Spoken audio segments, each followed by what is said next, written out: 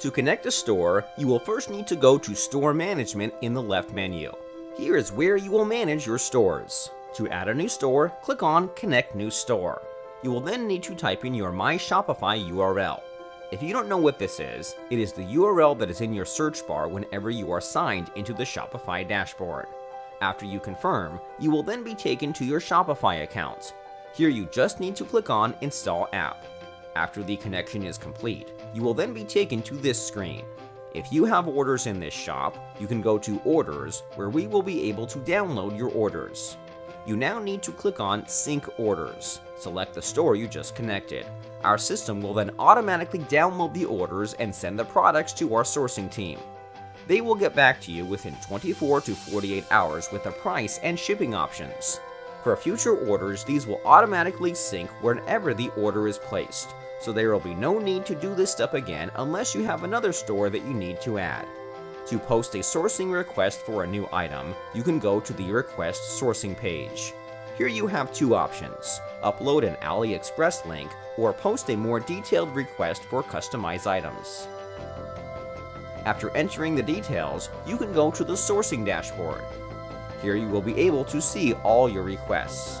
New requests will have feedback usually within 24 to 48 hours.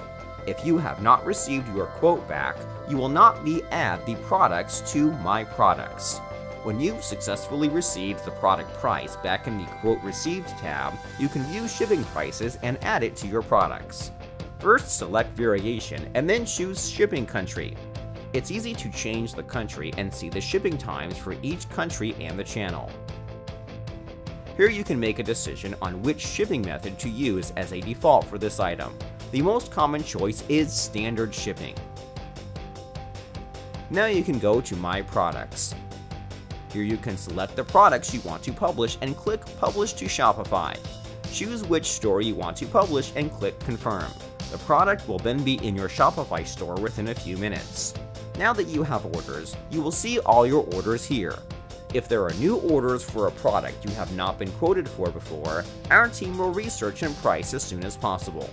Once you have orders to pay for, you will need to top up your account to pay. The most popular options are bank transfer and Payoneer. You can select one by clicking on the picture icon of your desired payments choice. Once you have topped up and the payment is complete, the amount will appear in your balance. You can use this to pay for your orders. View your balance at any time in billing or through your dashboard. Now you can go back to the order page and select the orders you need to pay for. After you click Pay for these orders, we will begin to process the orders and the tracking numbers will be automatically updated to your Shopify store. No need for you to do anything else at this stage. If you need to edit any orders, you can do so by clicking on Edit Orders. Here you can correct any addresses and change the shipping channel. If there are any orders that you need to confirm with the customer, then you can move them to the Orders on Hold folder. Soon after signing up, you will be assigned an account manager. You can see this information in the dashboard. The name and phone number can be used for WhatsApp. If you have any questions, you can get in touch with your account manager.